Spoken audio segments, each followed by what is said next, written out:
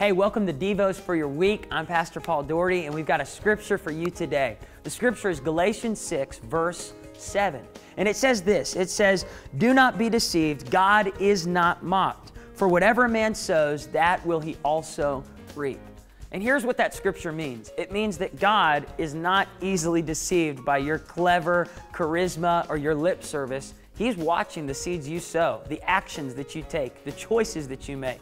And those choices, those actions are seeds in the ground that will produce a harvest back to you. So if you sow honor, you're going to reap honor. If you sow love, you're going to reap love. If you sow generosity, you're going to reap back generosity. But if you sow hate, or you sow discord and strife and gossip and slander, and you sow dishonor, those are going to be the harvest that you receive. The truth is, God is not mocked. That's what Paul's saying, is God's not going to give you a harvest of something you didn't plant a seed for. So if you want to see a greater harvest, make sure you're planting the right seeds. The seeds that we plant are coming from the choices we make on a daily basis. Just know, every choice you make, that's a seed in the ground.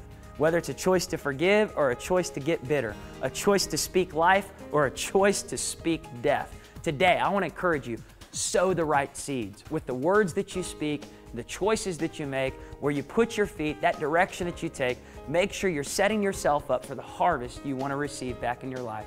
And I'm telling you this, just as much as it works for the bad seeds, it works for the good seeds. So those of you that have been planting good seeds, just know this, you got a good harvest coming your way, a harvest of honor, a harvest of generosity, a harvest of love, a harvest of unity. Where there's been strife, as you're sowing those seeds of forgiveness, love, peace, God's going to bring that harvest back into your life.